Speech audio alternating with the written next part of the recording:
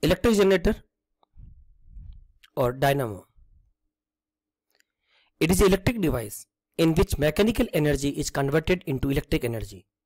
Principle. On which principle it works? It works on the principle of the electromagnetic induction. An EMF is induced in the coil whenever amount of magnetic field linked with the coil changes.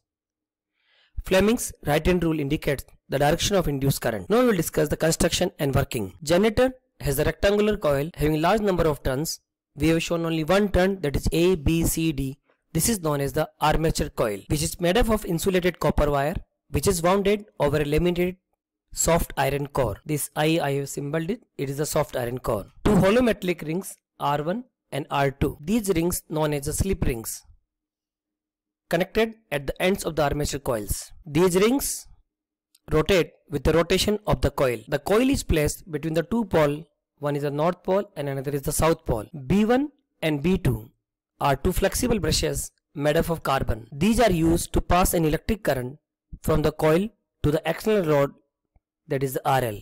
External load means it may be any electrical device, it may be refrigerator, it may be television, it may be tube light, anything. If we rotate this armature coil like this, then arm AB will move inward and arm CD will move outward. It means amount of magnetic field associated with the coil ABCD will change. And according to Fleming's right-hand rule, current will induced in the AB from B to A and in the CD from D to C. So in the external resistance, the current is flowing like this. After half rotation, initially the AB was moving in the inward direction. Now the AB will move outward and CD will move inward direction. So initially current was flowing from D to C. Now the current will flow from C to D. Initially the current was flowing from B to A. Now the current is flowing from A to B. What we observe? We observe the direction of flow of the current in the external resistance also changes. Initially it was flowing like this.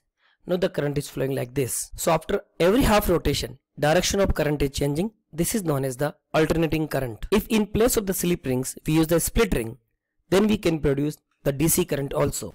We can see in this animation that direction of flow of current is changing after every half rotation. This armature coil rotates, and when the armature coil rotates, the magnetic field is changing.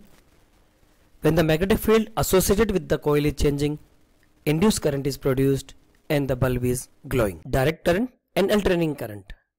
Direct current is the current that always flow in one direction. This is the direct current. Direction is always positive. It may be negative also. This is also DC current, and this current we get from the battery. Alternating current is the current that changes the direction periodically. Like here, initially current is positive, after half it is negative. One advantage of the AC over DC is that it can be transmitted over long distance without much loss of energy.